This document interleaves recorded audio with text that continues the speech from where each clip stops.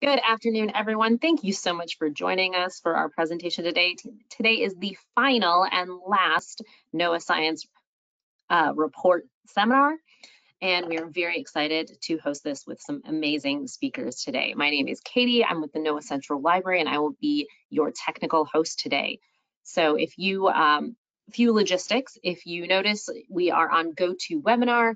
GoToWebinar, if there are any issues with it, such as you can't hear me or you can't see the slides, best thing to do is to log off and log back in. That should solve most issues. We are recording this seminar, so if you have to step away, if you want to listen to a different talk at the time, right at the moment, totally fine. We are recording this. It will be up on the library's YouTube channel afterwards. Also, we are taking questions, but those questions will be asked at the very end of the presentation. So we have about five talks to get through, and then we will have questions at the end. So please stick around for all of those. And with that, I'm going to turn it over to our moderator today, Judy Ghirardelli. Hello, everyone, and welcome to this webinar on a robust and effective research, development, and transition enterprise, the last of 5 seminars in the NOAA Science Report seminar series. The sponsors for this seminar series include the NOAA Research and Development Enterprise Committee, or RDEC, and the NOAA Central Library. I want to thank the NOAA Library staff, especially Katie Rowley, for their valuable assistance. I am Judy Ghirardelli, and I am one of the NOAA National Weather Service representatives on the RDEC, which is a cross-line office committee with the NOAA Science Council. The NOAA Science Report is an annual report that highlights NOAA's scientific accomplishments for the year and reflects NOAA's research priorities. The RDEC is responsible for the development of the NOAA Science Report with input from contributors from NOAA. The 2021 NOAA Science Report spans the entire range of NOAA's mission, with more than 60 stories that represent the accomplishments of NOAA employees as well as NOAA's partners. The report was just released last week on the NOAA Science Council website, so please check it out. Today we welcome 4 speakers featured in the 2021 NOAA Science Report and whose science addresses the robust and effective research, development, and transition enterprise. The full bios for the speakers today can be found in the website description of today's webinar. So I will just provide the names and affiliations of our speakers in order to save more time for their presentations. Our speakers are Jeff Craven, Chief of the Statistical Modeling Division of the National Weather Service Meteorological Development Lab. Dr. Steve Montzka, excuse me, I had it right when I practiced it. Dr. Steve Montzka, Senior Scientist for the Global Monitoring Laboratory. Dr. Gregory Dusek, Senior Scientist at the National Ocean Service. And Dr. Sinead Farrell, Associate Professor, Associate in the Geographical Sciences and Atmospheric and Oceans Science Department at the University of Maryland. Each of the 4 speakers will give an 8-minute presentation, and then we'll have a question and answer session after all the presentations. So with that, I'd like to invite Gregory Dusek to start our presentations. Greg will be presenting on the first ever National Rip Current Model launch. Greg, if you're ready, I'll go ahead and turn it over to you. All right. Thank you, Judy. And thank you all for having us. Also joining me is Andre van der Westhuysen, who's the Ocean Task Lead at IMSG at Weather Service, NCEP, EMC. And we're going to be talking about how we launched the first ever National Rip Current Forecast Model, or Rip Current Model. And pardon any chat you hear in the background, I'm watching a toddler today, sick toddler. So in terms of what we're going to cover, just give you a quick introduction of the approach, a little bit about rip currents and what we did to operationalize the model. First off, I want to make sure we thank the NWPS, the Nearshore Wave Prediction System project team. Without this team's effort and other people as well, none of this would have been possible.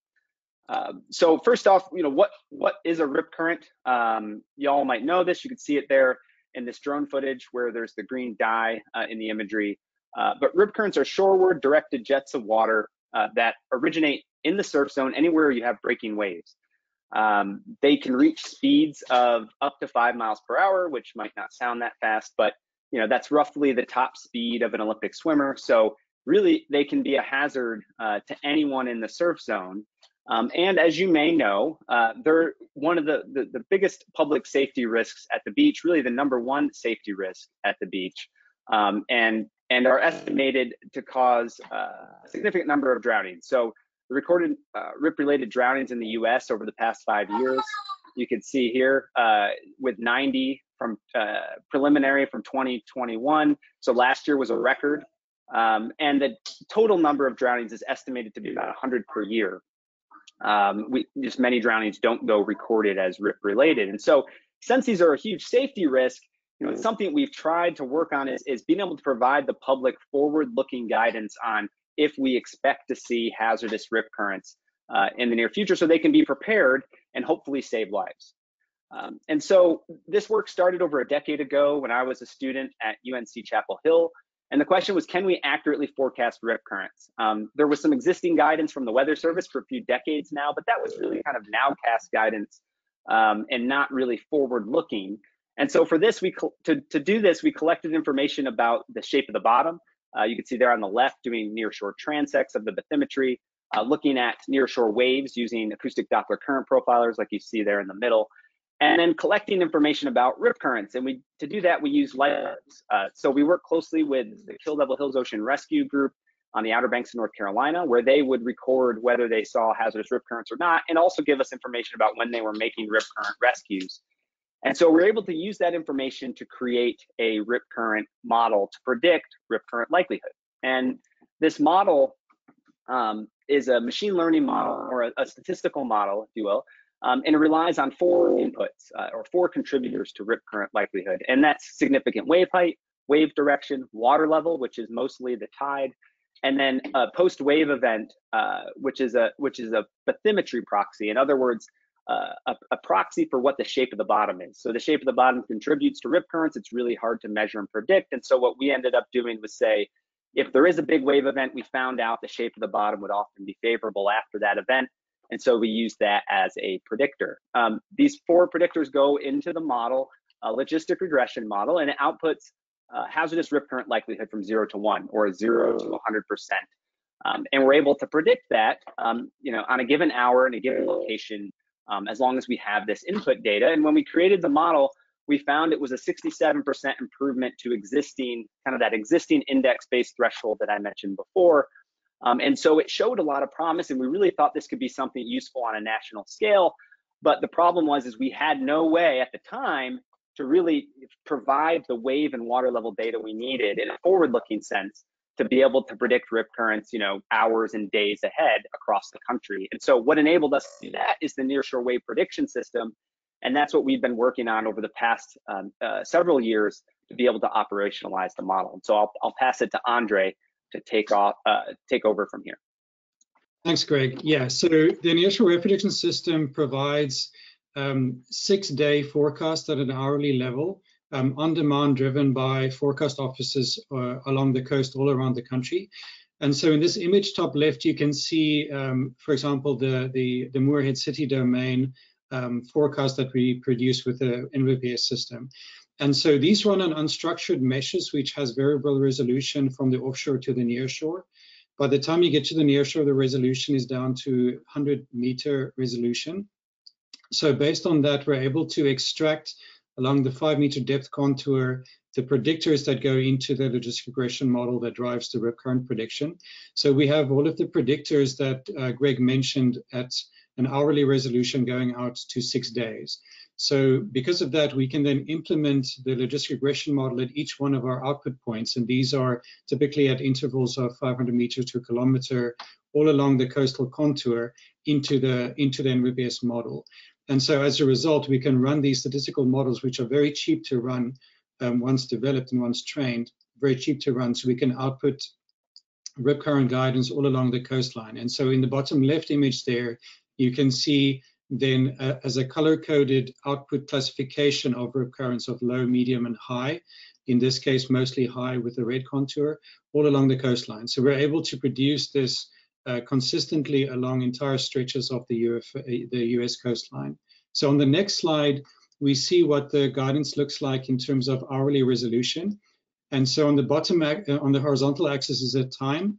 And you can see at the top, in the top panel is the probability of rip current between 0 and 1. And then below them are the various predictors that go into the system. So significant wave height, mean wave period, mean wave direction relative to shore normal, and the water level. And so you can see the distinct links between higher wave heights, lower tidal levels with resulting in higher levels of rip current prediction. And so periods of lulls, you can also see reduction in the risk of the rip current. So this provides the first ever hourly resolution out to 6 days of the rip current probability at significant long stretches of the US coastline. So currently this is implemented for the Eastern region, Southern region, and Pacific region. And so for all of these regions currently operationally, this guidance has been provided.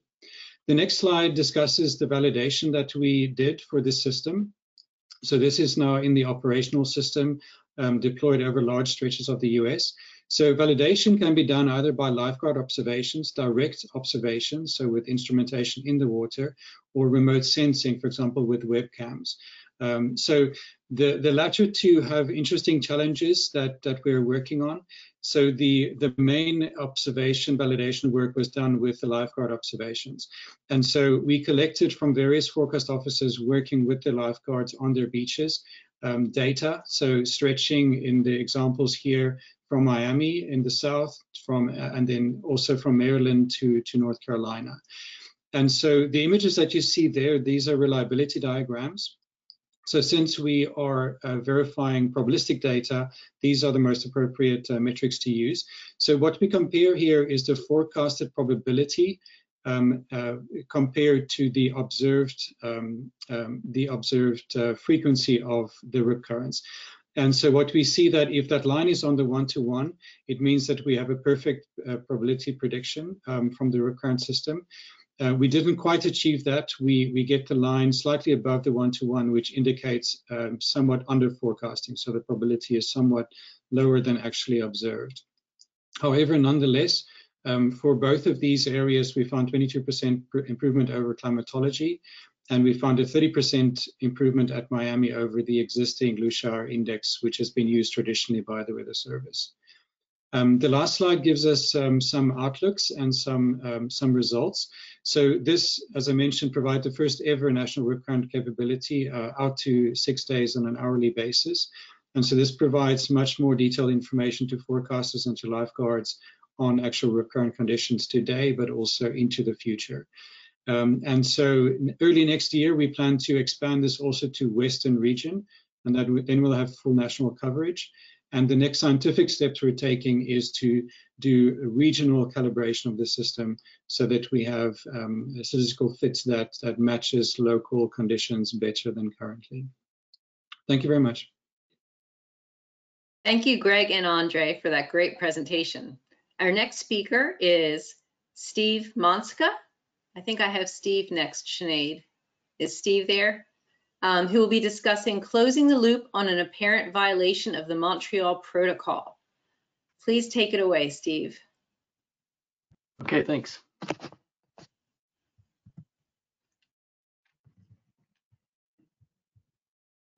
Get some of these things out of the way here. Oops, sorry. Oh.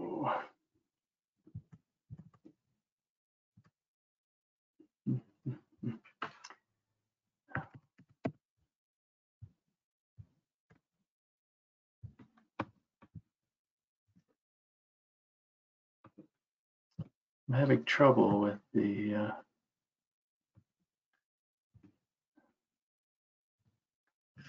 Can you see my presentation? No, I'm imagining. Yes, we can see your presentation. Okay. Very good. Okay, yes. So thanks for joining me. I hope to discuss with you what we've been observing about emissions for CFC11, which is an ozone depleting gas, the second most abundant ozone depleting gas in the atmosphere today, and how the NOAA data that we've been able to acquire over time closes a loop on an apparent violation of the Montreal Protocol on substances that deplete the ozone layer. Montreal Protocol is an international agreement tasked with guiding ozone layer recovery. And in addition to myself, there's a number of other folks involved in this project at the Global Monitoring Laboratory.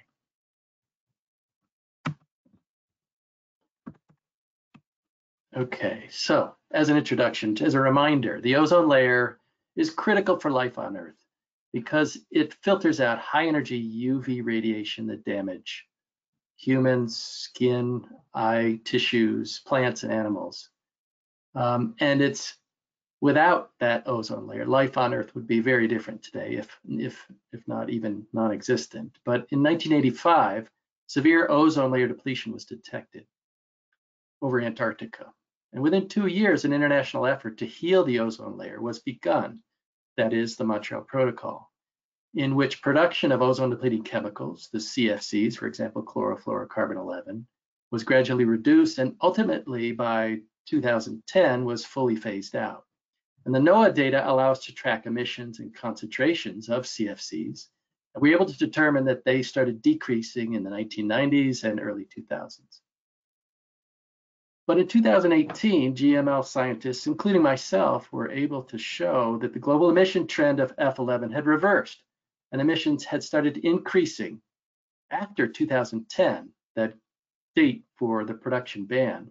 And a careful analysis that we were able to do suggests that the internationally ratified and agreed upon Montreal Protocol perhaps had been violated. So the question for today is, and for the paper that we published in 2021, was how did CFC11 emissions change since we published that paper in 2018?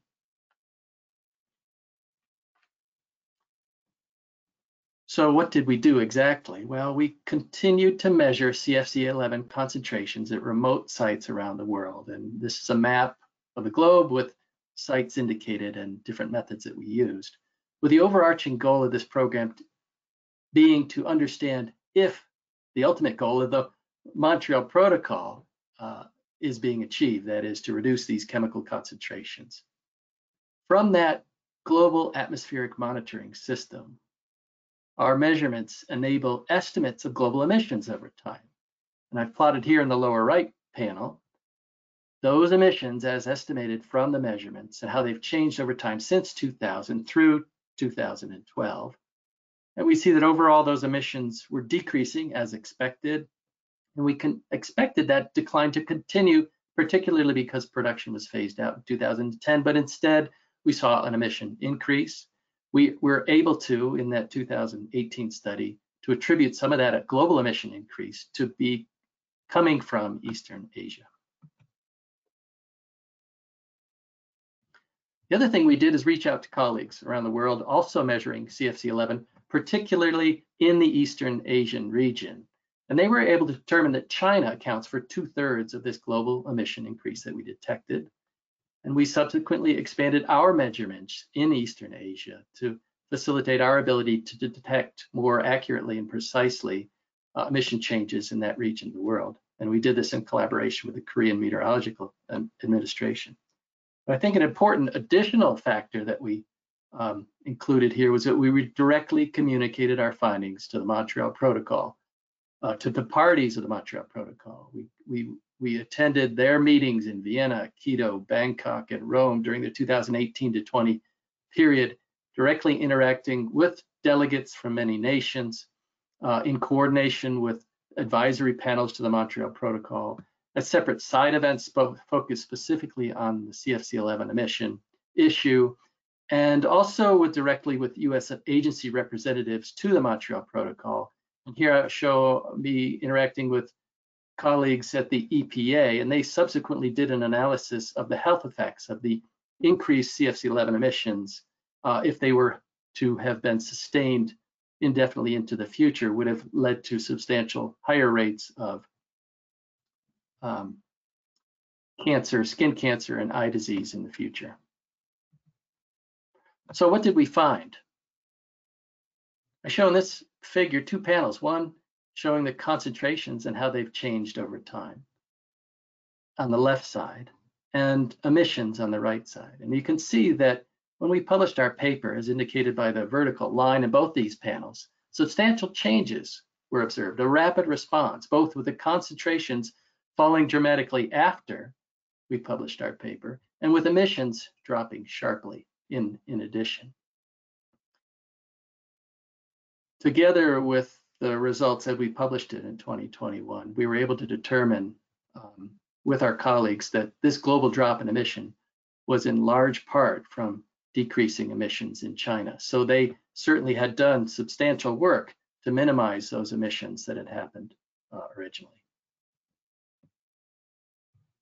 So when we think about what this work was able to show, I believe it demonstrates that efforts to address the apparent violation to the Montreal Protocol were successful in minimizing that activity and those associated with emissions, and as a result, delays in the ozone recovery are expected to be minimal, and enhanced rates of disease that the EPA had analyzed and quantified are expected to be small for the future related to this issue. It also heightened awareness of the importance of independent assessments of international policy commitments. I think this is particularly relevant when we think not only about ozone layer recovery, but also about climate change and greenhouse gas emission reductions in the future. In this instance, efforts are underway to improve the observational networks, both globally and nationally, and within different regions, for example, China, to be able to provide better information to policymakers in an even more timely fashion. And in my discussions with parties in different countries and country representatives, it's clear to me that there's been a renewed vigilance for minimizing ozone-depleting gas emissions as a result of this issue. I think with respect to societal relevance of this work, for me, it demonstrated the ability of the Montreal Protocol overall. All of the systems that the Montreal Protocol includes, advisory panels and different mechanisms for allowing the interaction between scientists, technologists, and policymakers. It demonstrated that structure to be able to effectively detect, address, understand, and overcome what looked to be a substantial violation of the protocol. And so overall, even though it was a challenge to the protocol, I think it also strengthened that Montreal Protocol as loopholes that were identified as a result of the issue are being addressed and observational networks are being strengthened. So that overall, in my mind, the Montreal Protocol is much better positioned now to enable a full recovery of the ozone layer in the future. So here's the link to the paper that describes some of this result, and look forward to answering any questions that you might have. Thank you, Steve, for that very interesting presentation. Our next speaker is Sinead Farrell, whose presentation is Investigating Changes in the Arctic Ocean and Subpolar Seas. Sinead, I'll turn it over to you now. Well, thank you very much, Judy. Can you hear me okay? Yes. Great. Well, thank you. Okay, super. Thank you, Judy, and also thanks to Katie and all of the NOAA library team, the Central Library team, for preparing us for today's seminar. So yes, as Judy mentioned, my name is Sinead Farrell, and I'm an associate professor at the University of Maryland in College Park, but I'm working quite closely with the Laboratory for Satellite Altimetry, which is a team of remote sensing scientists who are part of NESDA's STAR in the Satellite Oceanography and Climatology Division, headed by Dr. Paul DiGiacomo.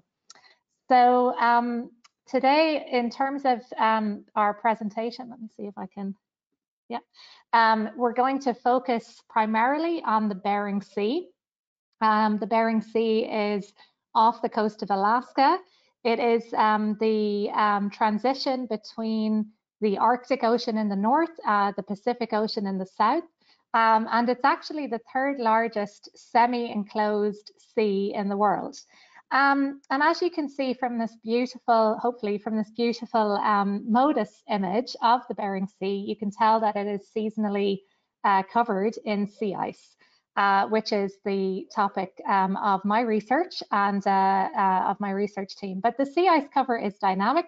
It changes throughout the year, and it changes from year to year. So in terms of the overall bathymetry of the Bering Sea. This sort of the map indicated on the right shows you the location of the inner shelf, middle shelf, and outer shelf on the eastern side of the Bering Sea versus the deeper ocean basin to the excuse me, to the western part of the Bering Sea. And you can see probably from this image that the sea ice is primarily restricted to the Shelf Sea region. And also indicated in this beautiful image is sort of the role that the sea ice plays in the climate of this region, where you can actually see that there's cold air blowing, northerly winds, so cold air blowing from the north to the south in this particular instance, and that's indicated by these cloud streets, which are parallel streams of clouds that occur over the open ocean, and that's a result of cold air blowing over the warmer Pacific Ocean or the southern part of the Bering Sea here. So this is the region of interest for today's talk, and one of the primary drivers for this is, of course, the US commercial fisheries industry. Over half of the fish obtained through commercial fishing in the US is obtained in the Alaskan region, and in particular in the Bering Sea, which would include crab, pollock, and Pacific cod fisheries. And it accounts for over $1 billion annually, even up to $2 billion annually in terms of revenue. So it's a major industry in the Alaskan region. And as I mentioned, most of my research is focused on sea ice and the loss of sea ice in the Arctic Ocean. And what we've seen in the Bering Sea over the last 10 years or so has been massive interannual variability in the sea ice extent. So here we're looking at maps of sea ice extent in April. The white area indicates the extent of that sea ice. And what was concerning to us was the dramatic loss of sea ice in 2018, when we actually, which is shown here by the red curve, we recorded the lowest sea ice extent on record since 1850. And that was closely followed by another almost record-setting sea ice minimum in the winter of 2019. So 2 years in a row, we saw this very concerning loss and sudden loss of ice in the Bering Sea. So if we look at the trend of that over time, this is a graph of ice extent, or basically the amount of area of the Bering Sea covered in sea ice per month, that you can see for the winter months from November through to March or April, that we're losing sea ice in every month of the year. There's a declining trend for each of these months, and probably the biggest losses are happening at the end of winter, which would be the March and April timeframe, so this time of the year in the Bering Sea. So, and if we look at the mapping of that distribution, the biggest changes are happening over that inner shelf area and middle shelf area, so in around St. Matthews and St. Lawrence Islands, the Norton Sound region of the northern Bering Sea. So the consequences of this are that there's record-breaking warming in ocean temperatures in this region through the loss of the sea ice cover. Bottom temperatures have been record-breaking in the last several years, and the major consequence of this on the fisheries is that the Arctic fish species are retreating northwards, and since they rely on a cold pool of water that forms beneath the sea ice here on the inner and middle shelves of the Bering Sea, and species that are associated with the southern part of the Bering Sea are extending northwards, so that includes the red king crab, so that's expanding its territory northwards. So the major drivers of this change, just to summarize, are above normal air temperatures in the region, warming ocean temperatures, and the effect of winter storms. So our research is really focused on this winter storm aspect, and we're looking at how frequent winter storms are in the Bering Sea, the trend in those winter storms. We're looking at that by looking at both reanalysis data, looking at wind speed, wind conditions, but also by using satellite altimetry to look at significant wave height in the Bering Sea, so how the sea state in the Bering Sea has changed. and the impacts of that on the sea ice cover. Ultimately, we want to know, as the ice cover has retreated and the fetch in the Bering Sea has increased, has the overall sea state increased or become more stormy, basically. So, winter storms are really common in the Bering Sea, and they're really nasty. Basically, they can produce waves of over 40 feet, 12 meters. And really what our research is focused on are the WMO sea states of very high and phenomenal seas. So anything over 30 feet, basically 9 meters and taller waves. I just get seasick thinking about that. And the winter storms that we're really talking about are severe extratropical cyclones or large cyclones, often a result of typhoons in the Pacific that drift north into the Bering Sea, and bomb cyclones. So this is just an example of the extratropical typhoon Lan in October of 2017, when the low pressure system here was about 936 hectopascals. So very severe storms.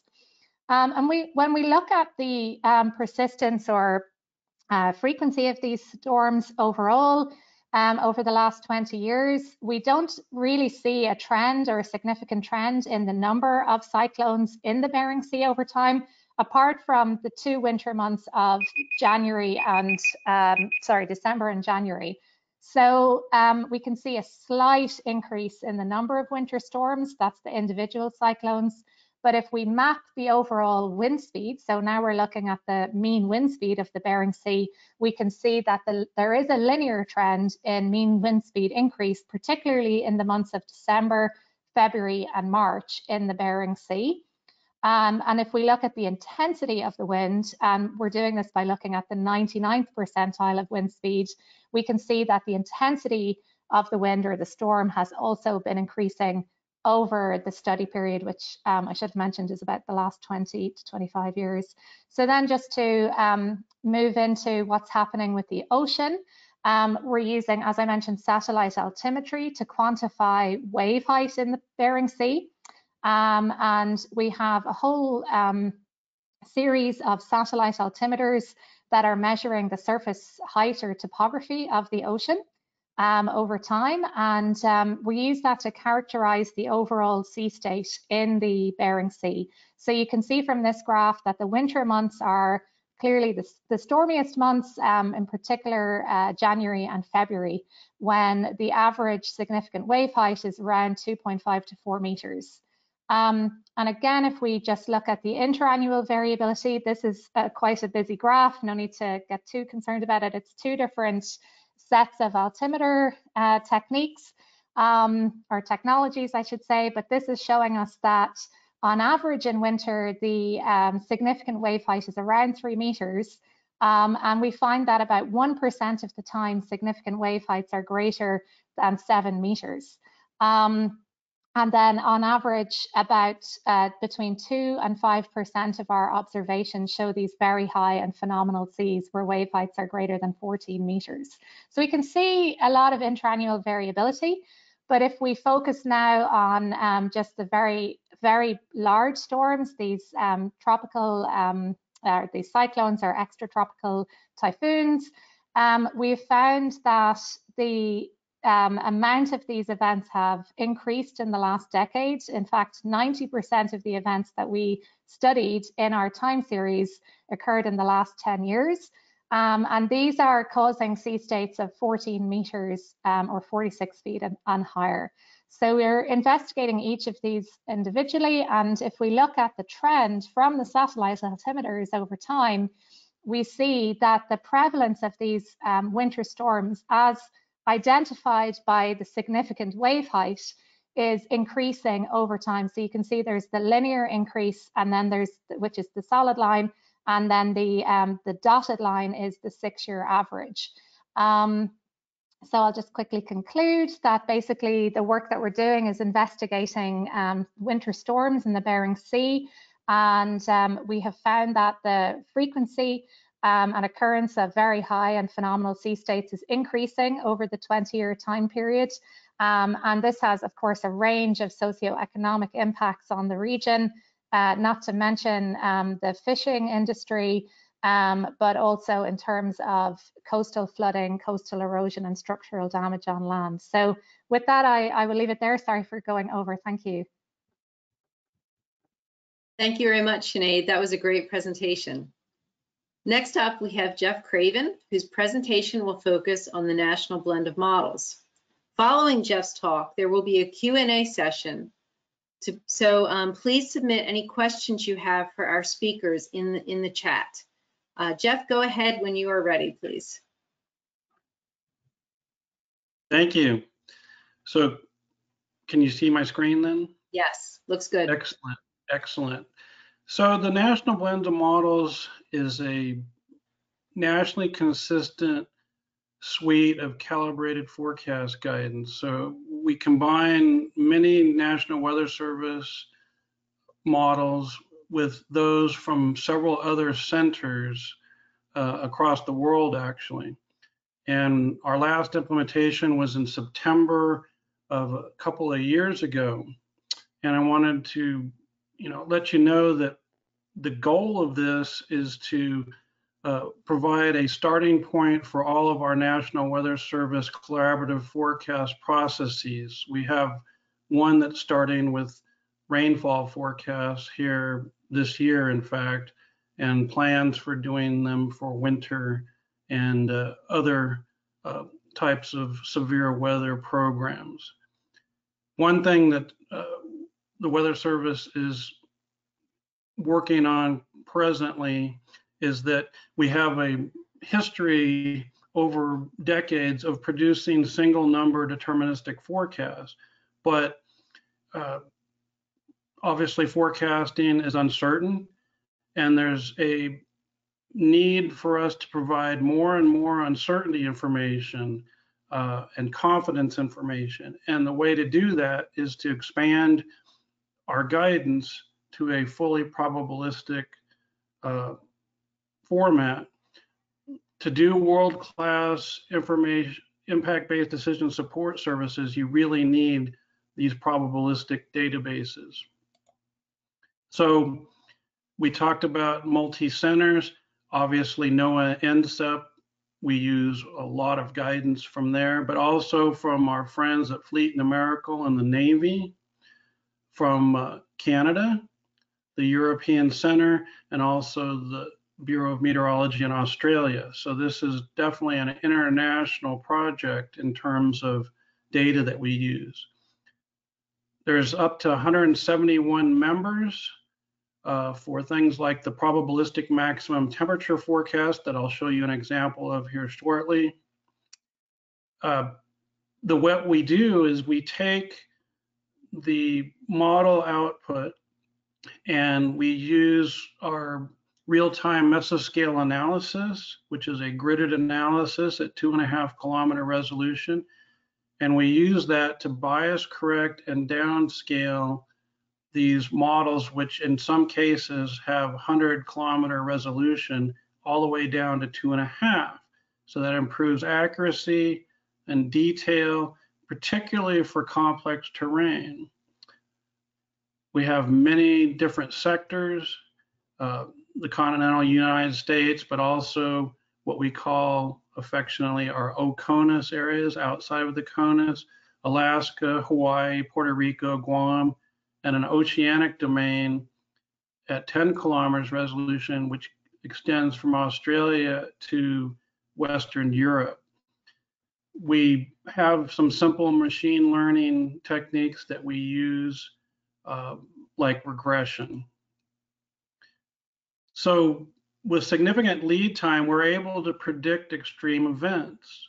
And in fact, in showing this example here in a moment, fairly significant lead time of 5 to 8 days on that unprecedented heat wave in the Pacific Northwest and Southwest Canada. But it also performs well for many different kinds of events, which I have listed there, from winter weather to heavy rainfall and marine events like high waves. So showing you example forecast from the Pacific Northwest. This is a day 3 forecast ahead that was valid on June 28th, which was the hottest day around the Seattle area. This time, 3 days out, the forecast for Seattle was 108 degrees, which actually is exactly what happened. Portland, Oregon, around 111 and 116 degrees at the Dalles.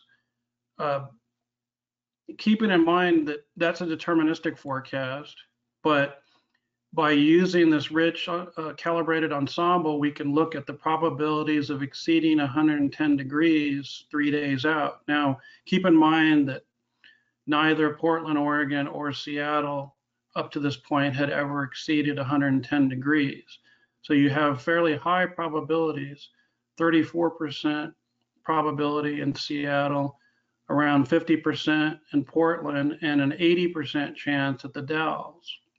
Again, these are extremely high numbers for an event that at this point had never occurred. Now, keep in mind, Seattle didn't actually get to 110, but they did get to 108, which was 5 degrees higher than their all-time record. And Portland reached 116 degrees, which was 9 degrees higher than their previous all-time record. What this chart shows you is for the hottest day, and again, forecasts that were 8 days out here at 192 hours on the right, and then the shortest term forecasts were on the left. What this shows you is that by day 6, the National Blend of Models in orange here was forecasting a June all-time record in Seattle. And by the time you got to day 4 or 5, actually, day 5, it was forecasting the all-time record. So 5 days lead time on an all-time record. On the right, you have the Portland graph, which is similar. And this bluish line is the all-time record for June. And then the all-time record for any date at 107 was this red line. Again, similar results, a 6-day lead time on a June record and a 5-day lead time on an all-time record at Portland. So obviously, Canada was also hot, and Lytton, British Columbia set their all-time record, and actually the all-time record for the entire nation of Canada was set during this event. It was 8 degrees higher than any all-time record had ever been for anywhere. And typically the hottest weather is in the plains of Canada and in Saskatchewan, but the new record was set in southern British Columbia. So how did the blend do on this particular event? Using the probabilistic forecast, it predicted, and this was the previous all-time record in Canada, 113 degrees here in red. It indicated a significant probability, more than 10% chance on day 8 of setting the all-time record in Canada. And by day 6, that probability increased to more than 50%. So significant lead time on what had previously been, unprecedented heat by breaking their entire Canada record by 8 degrees. And you see, by day 6, you start seeing probabilities of exceeding 119 degrees. And so again, very impressive performance. So we found that we can get significant lead time using probabilistic information, even over our legacy deterministic forecast or single numbers, and that can happen with rare or unprecedented events like a heat wave. So we're working on an upgrade. We should be able to hand off code this fall for a January 2023. We're going to expand our probabilistic forecast further. We're going to have Alaska covered by these probabilistic max and min temperature forecasts. We need to continue to explore AI and ML and leverage more sophisticated techniques in order to mine information from these ensembles and using reforecast information. And we're working on, by 2028, having a fully probabilistic, every element would have probabilistic information for the national blend of models. So again, if you're going to help decision makers, you need probabilistic information in order to give them the range of possibilities and confidence and alternative scenarios, rather than just what a single forecast number can bring. Thank you.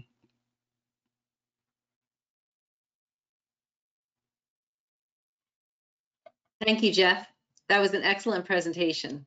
And thank you to all of our presenters today for your great work and really informative talks.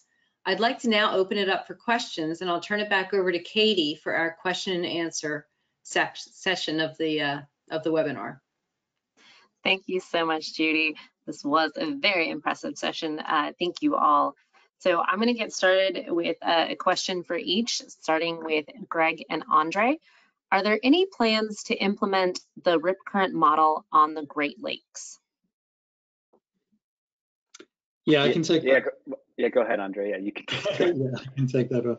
Yeah, so yes, in the Great Lakes, we also run a model on unstructured meshes. And so there we have all of the ingredients that we discussed for the open ocean. So we have water levels, which do not vary with tide, of course, but does very slowly with lake levels on average.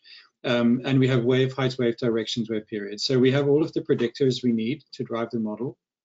And so we have indeed started with pilot experiments of outputting the same results along the coastal contours and driving those with rip currents. I would say that the big challenge in the Great Lakes is really getting the observations.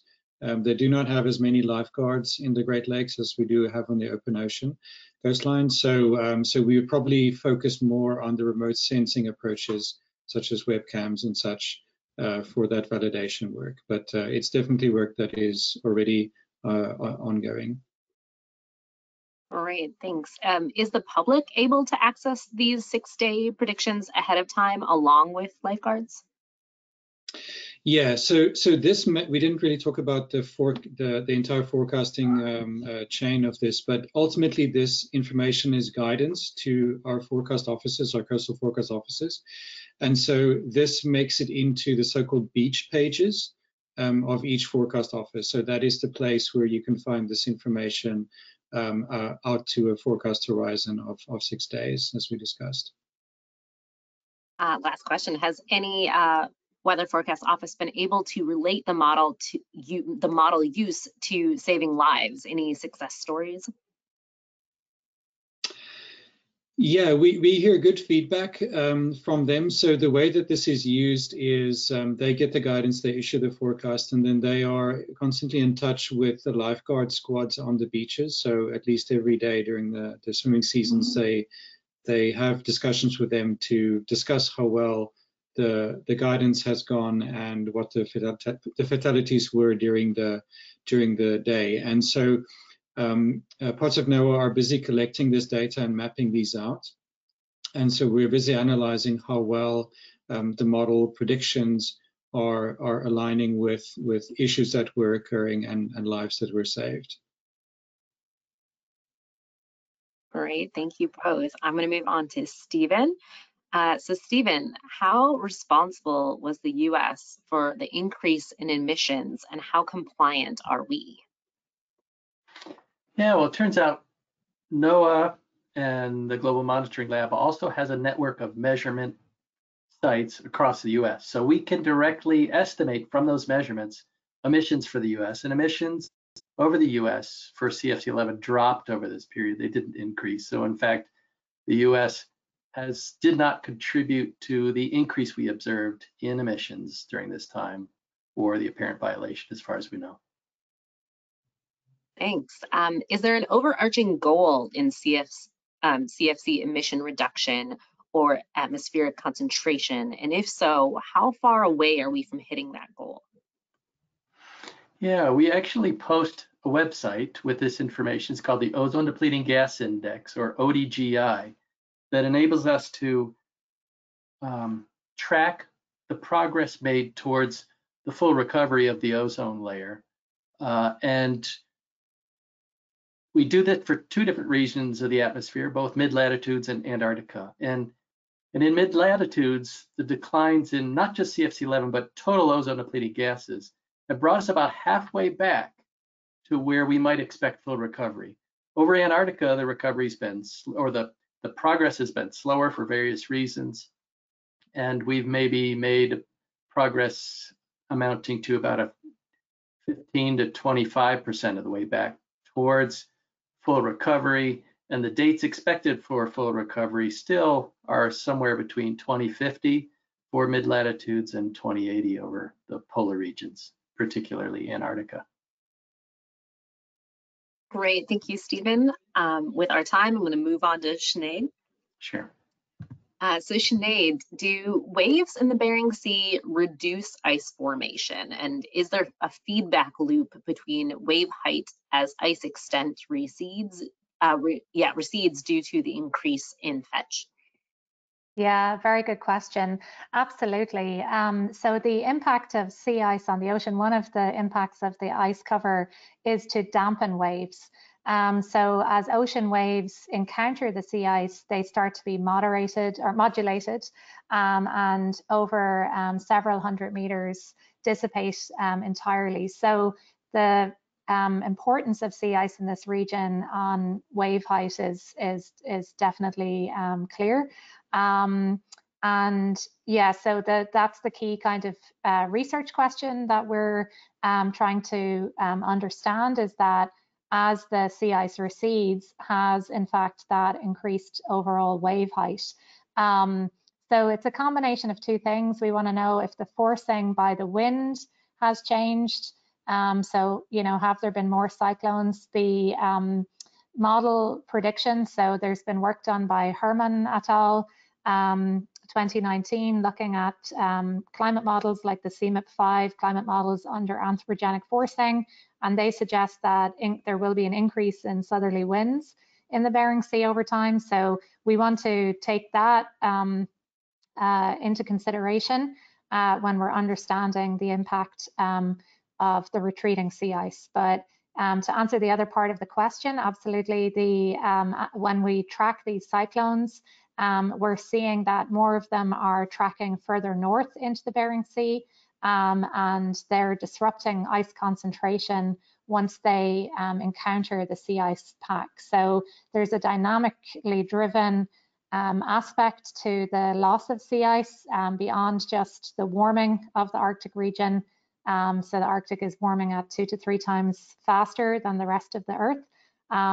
So beyond just the warming of the region and the warming feedback loop on the ice decline, we're also seeing a dynamic feedback of these winter storms on disintegrating the ice cover. Great.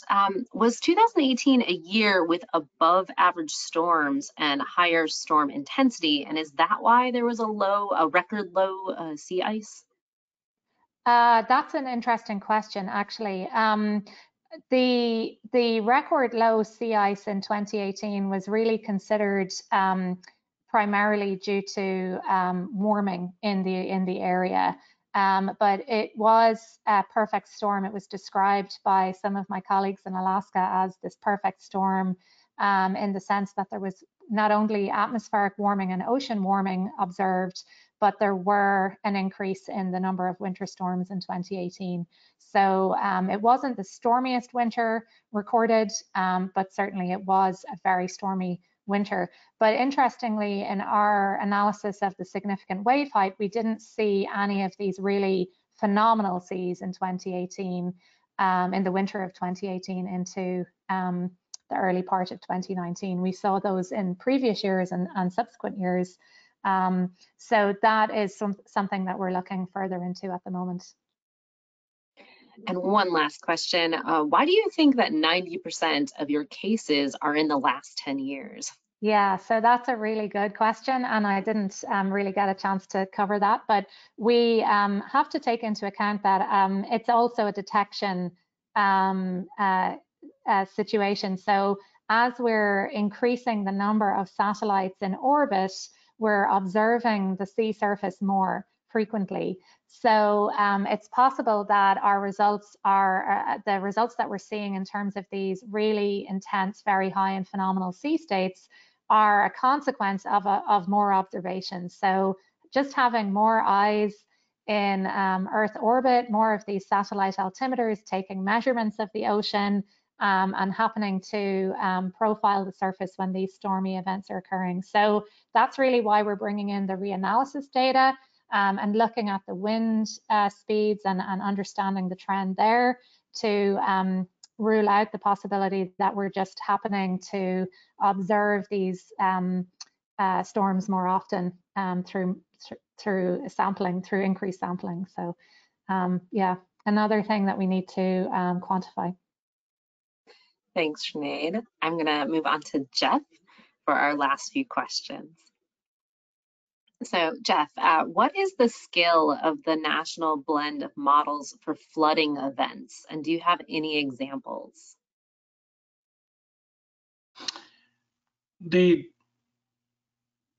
national blend of models has a fairly well-calibrated probabilistic quantitative precipitation forecasts.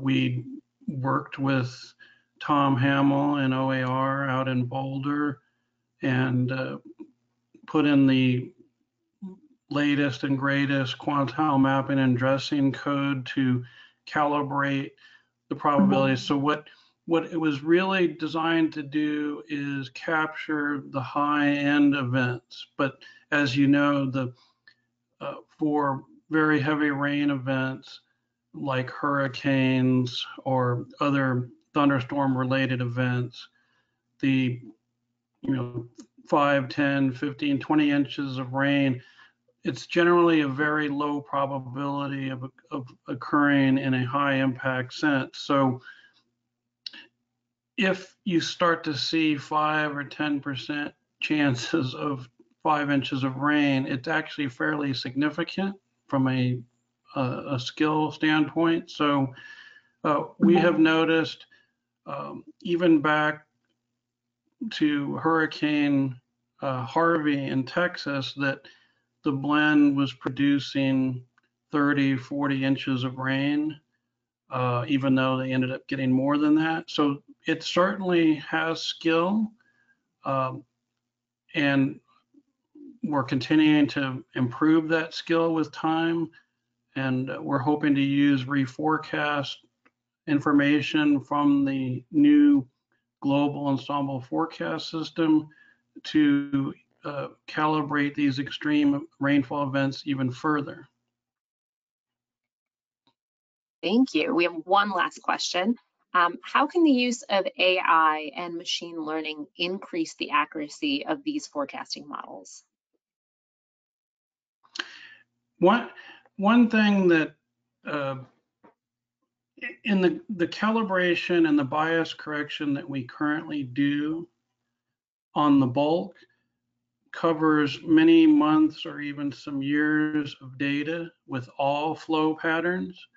But what we really need to do is dig into having the machine learning, or especially the artificial intelligence, sort out particular patterns, and particularly when it comes to complex terrain like mountainous areas. The flow pattern is important. So if you're bias correcting to all events, but the heaviest precipitation events occur with southwest flow only, you would, to get the best results, you have to disaggregate all of the historical data down to flow regimes that really matter. So we think that really the way to do that is through artificial intelligence, so that we can look at hundreds and hundreds and hundreds of patterns over many decades to pick out the patterns that are most likely to produce the significant weather event, whatever it might be. And so that's what we're excited about doing in the future. Great. Thank you so much, Jeff. And thank you so much to all of our speakers. We are just over the hour, so we're going to wrap it up here. But thank you so much. We did record this, so you will be able to watch this on the library's YouTube channel. And Judy, do you have any last words? No, I just want to thank everyone. You know, this marks the end of our 2021 NOAA Science Report series. And thanks everyone who has tuned in, everyone who's tuned in for the last few weeks. And thanks again to today's speakers. And I hope you have a great rest of your day. Yes, thank you all. Take care, be safe, and enjoy the rest of your Wednesday. You too. So long.